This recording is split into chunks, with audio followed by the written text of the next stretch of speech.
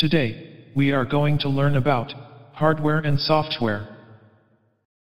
Now, we are going to study computer hardware. Computer hardware is a physical component of computer that you can touch and feel. For example, monitor, printer, motherboard, CPU, etc. All these components we can touch and feel. Like that, all physical part is called as hardware. Now, we are going to study software. Software is a set of program written in a particular programming language to achieve a specific task. When we switch on a computer, you can see so many icons on the desktop. All these icons represents different software. We have studied that hardware is a physical components, but software is a logical component of a computer. That is, software is a set of programs. We are using programming language for making software. Now we are going to see different types of software. These are system software and application software. System software. System software is designed to run hardware and application program, which provides an interface, and it controls the operations of hardware and application software. Examples of the system software are operating system, utility programs, etc. Tell me some examples of operating system. Windows, Linux, Apple, etc. When we switch on the computer, we are getting a user interface, example desktop. Without this desktop, we cannot interact with the computer. This interface is provided by an operating system, and also it controls the entire working of a computer. That is, operating system provides an interface and control the entire working of a computer. Now, we are going to study examples of utility programs, driver software, system maintenance software, etc. Now, we can see printer driver software. If a printer is connected to a computer, computer cannot identify the device until the driver software is installed.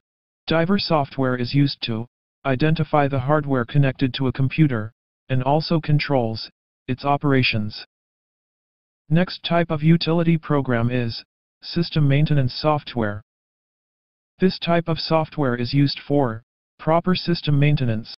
Examples of system maintenance software are disk backup, delete history, data recovery, etc. All this system software is designed to run hardware and application program. It acts as a bridge between application software and hardware. Now, we are going to study application software. It is designed for users to perform specific tasks. Different types of application software are developed according to user requirements. For example, MS Office, game, etc. Now, we are going to study different types of application software. First one is general purpose application software, and second one is special purpose application software. What is general purpose software? This type of software is developed for general users. For example, MS Office is a general purpose software, which is used in office, school, home, etc. That is, we can use this type of software in any place. Other examples: browser, games, MS Paint, Photoshop, Flash, etc. This type of software is developed for general users. We can use this type of software in any place. Now, we are going to study what is special purpose software. This type of software are developed for particular organization, example hospital management system, bank management system, etc.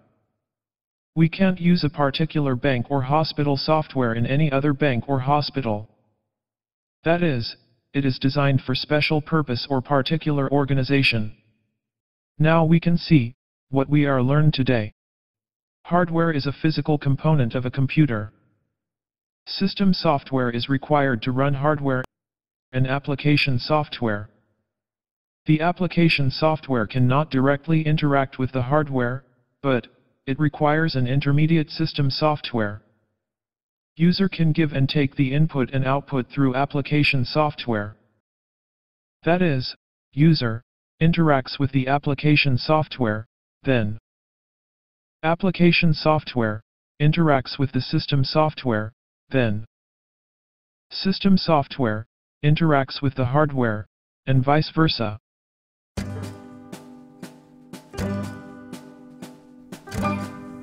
Watch the video. Read the textbook. Complete the worksheet. In practical.